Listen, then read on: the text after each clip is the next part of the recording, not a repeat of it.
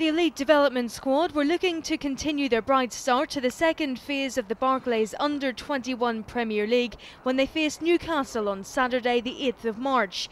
Despite a loss last time out to Reading, City still sat joint top of their group with opponents Newcastle 3 points behind them.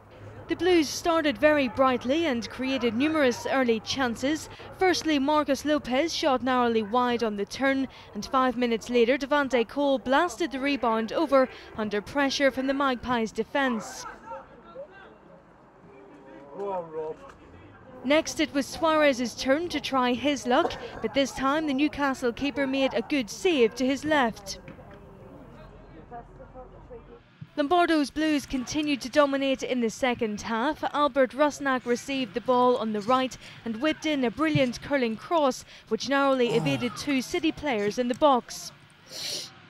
Newcastle did start to see more of the ball as the half wore on and were only denied a certain goal by a fantastic block from Greg Lee.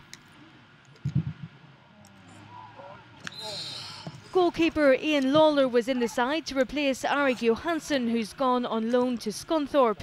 Lawler's save on the 58th minute mark kept the score at 0 each, but there was nothing he could do about the goal which finally broke the deadlock, a looping volley from number 8 Shane Logan.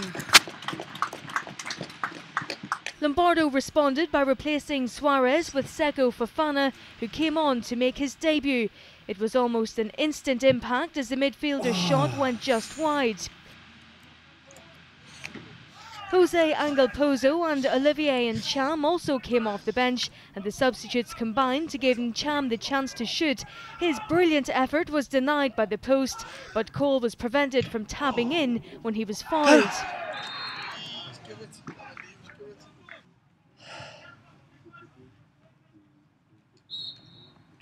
Marcus Lopez stepped up and coolly slotted home the penalty to make it 1 each.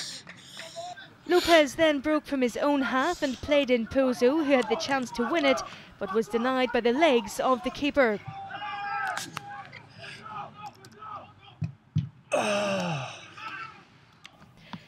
1 each was the final score, and Lombardo's men will look forward to a trip to Norwich on the 18th of March.